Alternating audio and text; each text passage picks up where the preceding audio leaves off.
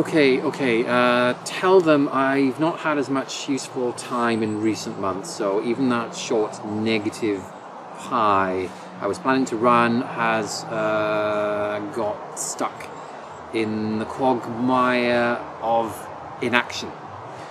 I've been working on it and another short thing, although these are more like skits rather than a field of flowers. Tell them I tried some green screen work recently and that was complex. Remind them I have another channel called Side by Side, devoted to local co-op. I run a series every year with my close and personal friend Greg Burnell. Not that close.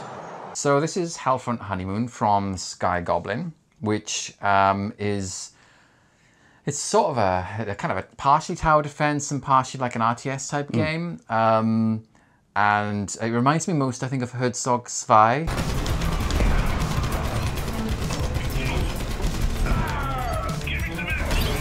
Inversus is a negative space shooter by Hypersect. You have a finite number of bullets. When you shoot them, it converts all the squares that the bullet travels through to whatever colour you're able to move through. So you're essentially carving out corridors through which you can move. And that's why it's called a negative space shooter, because you're trying to block the other player in and limit their movement whilst also trying to protect yourself from their shots. Your goal is essentially to blow them away.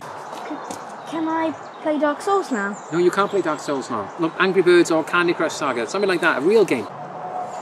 We're halfway through the 5th series and I still think what we do is pretty unique. It's not just an edited video of two clowns playing video games, but condensed discussions interspersed with footage of two clowns playing video games. I can't see what you're up to. Me neither.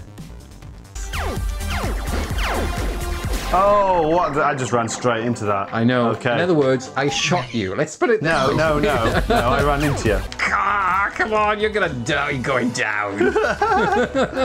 No. No, no. You jumped right into my sights. Thwack. Stop vibrating. That's it. No, wait. I also stream several times a year, like Side by Side. The Electron dance transmissions are not just some dude playing a game. They're more like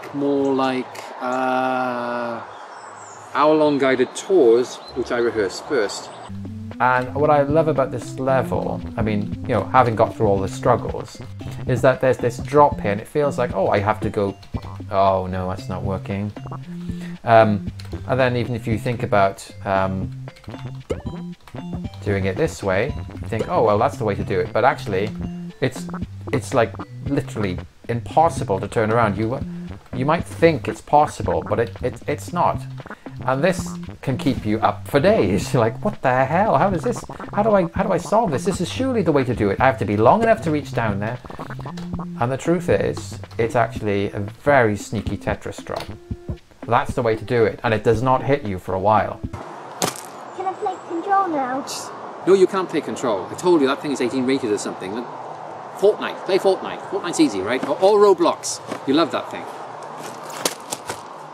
Which is the way most, you know, AAA games work, right? You know, they're huge amounts of detail just for you to shoot through for about 2 seconds.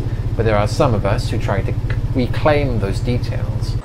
Tell them if that sounds like their thing, they can either subscribe to my Twitch channel or my other YouTube channel where I upload the streams after a little editing. Should I mention I'm still working on my book about the broader picture of indie game economics. I mean, I still only have that one free chapter out. I mean, it's a good chapter with a crappy placeholder cover.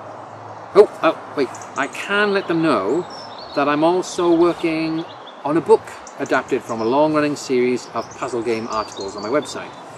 I was aiming for December to finish, but that's not going to happen. You know me, fashionably late, professionally tardy. No, sounds rubbish.